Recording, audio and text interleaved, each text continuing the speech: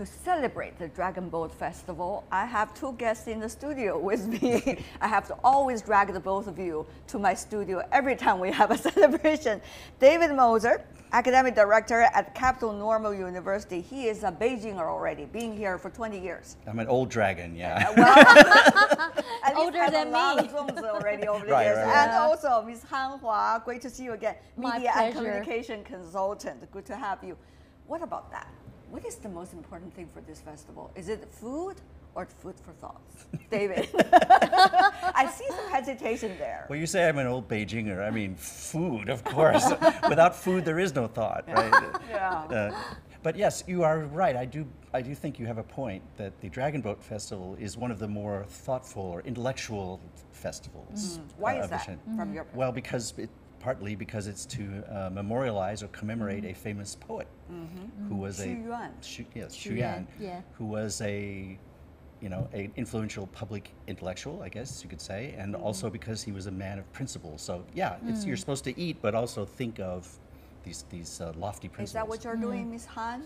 There are there are 24 solar terms in Chinese lunar New Year, lunar year calendar, but there are only 4 most important festivals that we're going to memorize. One is Spring Festival, the other is Tomb Sweeping Festival.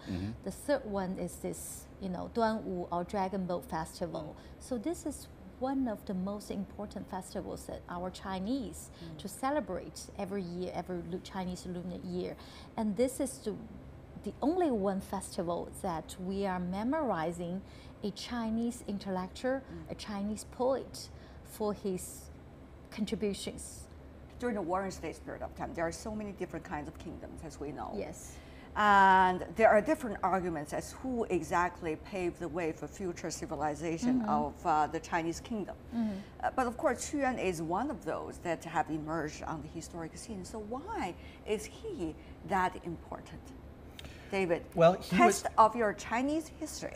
Well, I hope my students are not watching. I'm going to make a fool of myself. But no, but I'll make sure they're all going to watch. Yeah, great. Thank you. But yeah, the Warring States period. This was a period where at least 7 different states were warring against each other.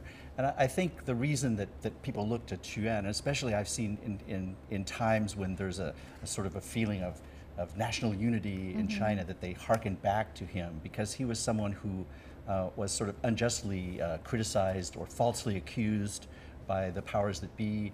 He was also someone who was fiercely patriotic and loyal, and he saw all around him a sort of his beloved state descending into chaos and being invaded by the Qin and all these other countries. Wow. So he is not only someone who is a great poet, but his poetry resonates with justified righteous anger. To provide you with Yes. more food for thought, read from this paragraph the specific From Li Sao. Okay. excerpts coming from that point. All right. With cress leaves green my simple gown I made, with lilies white my rustic garb did braid. Why should I grieve to go unrecognized, since in my heart fragrance was truly prized? Should I go on? Yes. Yes. Until you finish. My headdress then high pinnacled I raised, lengthened my pendants where bright jewels blazed.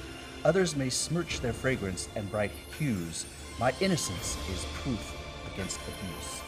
So there you go. Very strong How spirit over beautiful. there, even in this very small excerpt of Yeah. these Yes. poems. But what is it about it that a poet could become the heroine of an overall festival? That we see, Ms. Han, only in Ireland, in which another poet was celebrated. But do we see the tradition of our culture that intellectuals, literacy, literature Yes. are very much appreciated? Is that still the case today? Yes, of course, yes. And very nicely, I think David reads about his Li Sao, and we know that poet Qu Yuan actually created a new style of the Chinese poet in the literature, which is called Sao style, and in which he created not only the 4 Chinese characters verses, instead he created the variety of Chinese That's right. verses. David, tell me, what is your sense? I mean, China developing so fast, as we all know. There seems to be also a disconnect between modern China, contemporary China, and the Asian civilization of China, even though there has been strong interest today that people have toward what we had, what we were before. But how much of that really is with us today? Well, it's a good question. You know, it is a long time ago. China has a very, very long history. I guess you could say even the language, you know, Qu Yuan's poetry is very beautiful, but I think for most young people, the language of that poetry is far in the past. It's Wen Yan, or it's even, you know, further back. It's not easily, readily accessible to most people. And you know, some of the ideas that he was fighting for and was, so sad and lamenting are long past. They're things that don't have relevance seemingly today. But I think the power actually is in the fact that those things have become abstractions. They now no longer represent the specific battles at that particular warring states period. It's now a larger sort of abstract notion of just simply a poet expressing love for his country and righteous sense of righteous justice at what was happening around him. And I think that's universal. That's not even Chinese. That could be anywhere in the world. Yeah, right? we see this fad going on right now here in China, which is, for example, about reading the ancient poems, Tang poems and Song as well.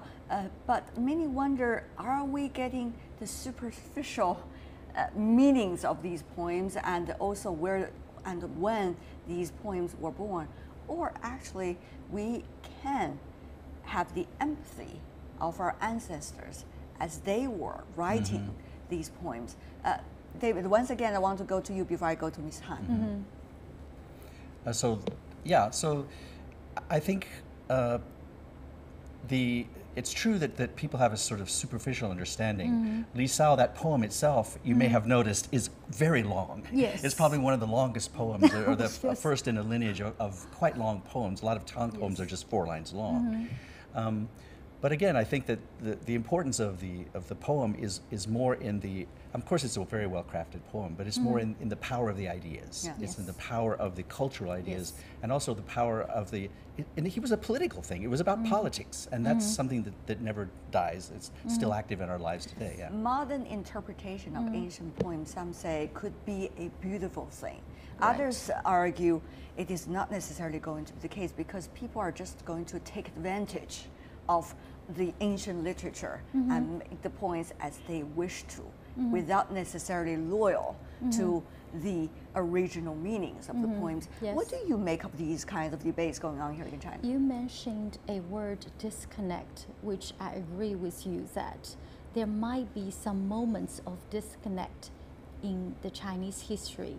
The disconnect maybe during the Cultural Revolution, the disconnect at some certain points, but still the spirit keeps going on, and there might be some disconnect with this Li Sao style and the different explanations of the meaning of this Li Sao poem in particular, such as the English translation of Li Sao. We translate it as Li Sao just, from its pronunciation, and we translate into farewell to sorrow. But there is another translation of Li Sao as encountering sorrow.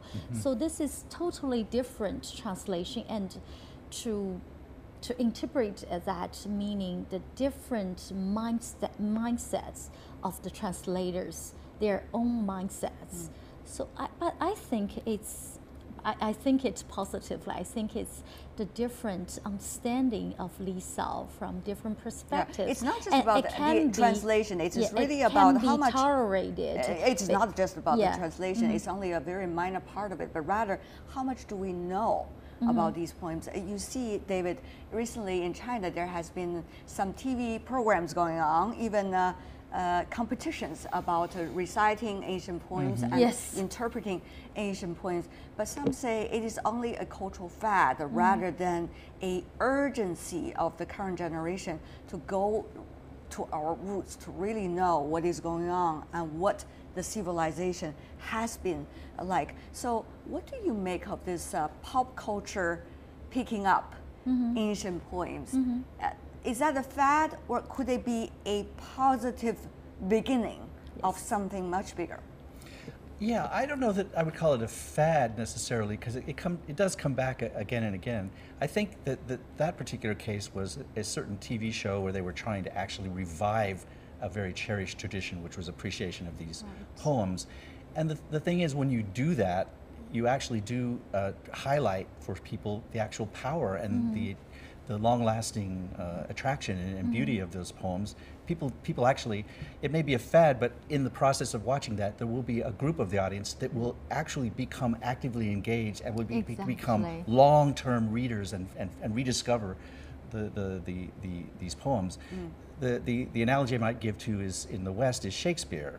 You know, most young people can't understand Shakespeare. It's old-fashioned language; they don't understand it.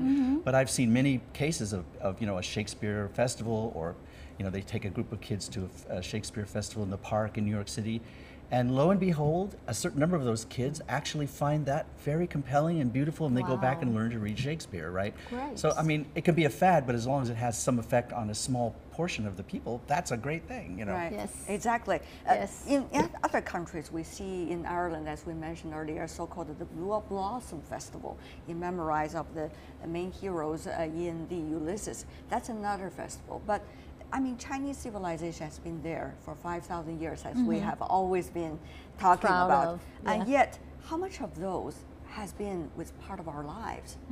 Ms. Han, I'm sure as a Chinese, you can better explain about that. I think it's always a good way to understand and to memorize, and thinking about some new creative ways to memorize, just as David mentioned, the Shakespeare's activities. We could also think about some creative activities to memorize that, other than the dragon boat racing activities. You know, one of the things the talk seems to be in a very abstract way. It certainly reminds me of the challenges that the Chinese have these days about our ancient civilization, which is how much do we know? Sometimes I will have to admit that many of us even have to rely on the English translation to understand at least some specific layers of the meaning. I'm sure you do the same. For example, when the ancient script is being presented to you, can you really understand the meaning of it 100% or only 20%, 30%? Of course, that has a lot to do with the evolution of language. But on the other hand, what about that, using others as tools, another language as tools, to understand better of your culture? How much will that kinds of reference help us understand about ourselves better?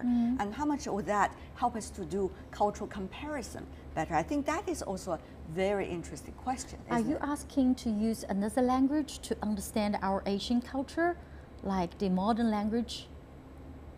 I guess that's what I meant. That's a very interesting question, like understanding Li Sao. Li Sao is written in definitely an Asian Chinese language. But I think it's easier, or maybe better, to understand our Asian language by learning our Asian language rather than using English to understand that. Yeah. Well, interesting said, but difficult to do, I guess. I would just make the point that, and I won't use Li Sao because most people in the West have never heard of him. It's too difficult. Yes. But Li Bai is the most famous Chinese poem, 床上明月光，疑是地上霜. That poem has been translated in almost every language.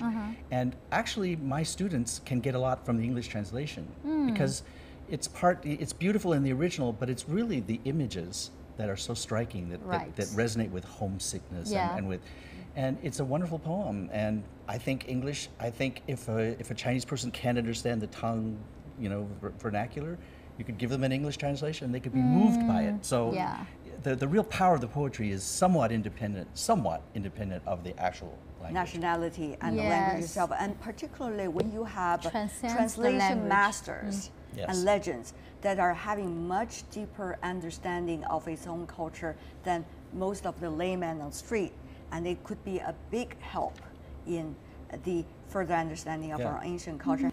Another thing is about Mr.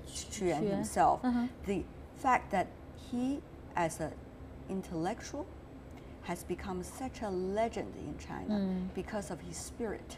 Yes. And he's very strong-spirited, very much against, at the time, the realities of the society.